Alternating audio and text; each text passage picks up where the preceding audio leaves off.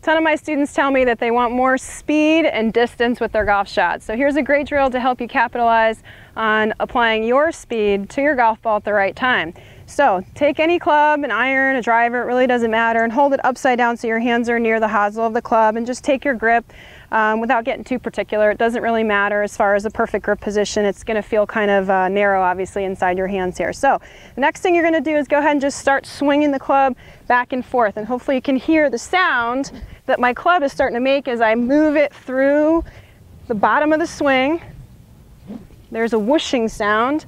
That's what we're looking for. How we get this whooshing sound is two parts. One is the speed that I'm swinging. The louder it is, the faster I'm delivering that club through impact.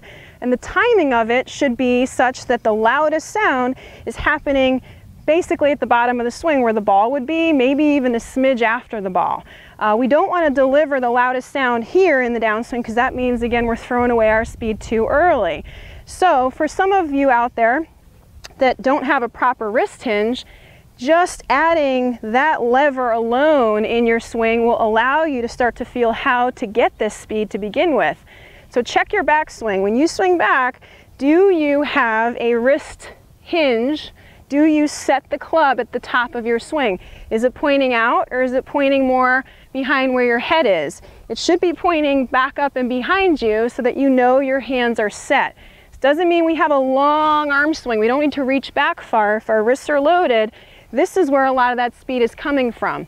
Watch the difference between these two swings. Here we have no wrist. Here we have wrist.